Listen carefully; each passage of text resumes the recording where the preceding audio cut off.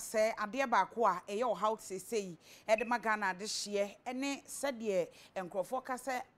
sikasɛm ho ayɛ den ɛde ama wɔ mo ɛno ka ho bi mo man ne sikasɛm so nkɔyie no ɛyɛ e-levy a ban no ɛpɛ sɛ wɔde ɛbɛto ɔmanfo so ɛno na nam so ama chairman Ofosu-Ampofo NDC amanyɔkuo no wɔn national chairman ɛkyerɛ sɛ wei ene se fata se aban no behwe na obegi NDC amanyɔkuo no emoa se de be ya eno ebeboa ama Ghanafo ohaw bebrebe ni sikasɛm no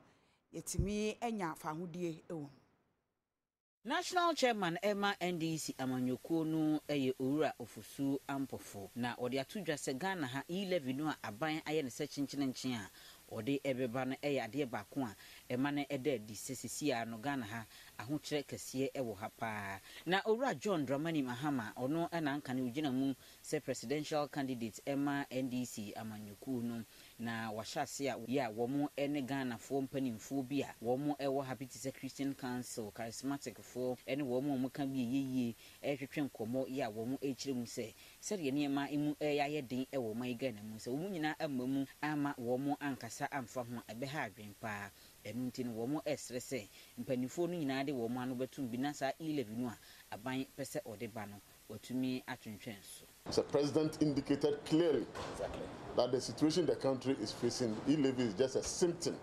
of a bigger challenge that we are facing on the economic front. And for that matter, if there is any attempt by government to come out with a comprehensive plan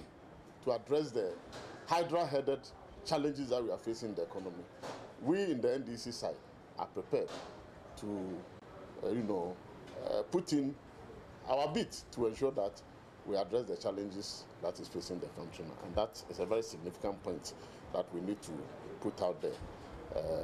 From all the indications, as far as we are concerned, the position of the NDC and our minority on e-levy still remains unchanged, and nothing has happened to it. Thank you very much.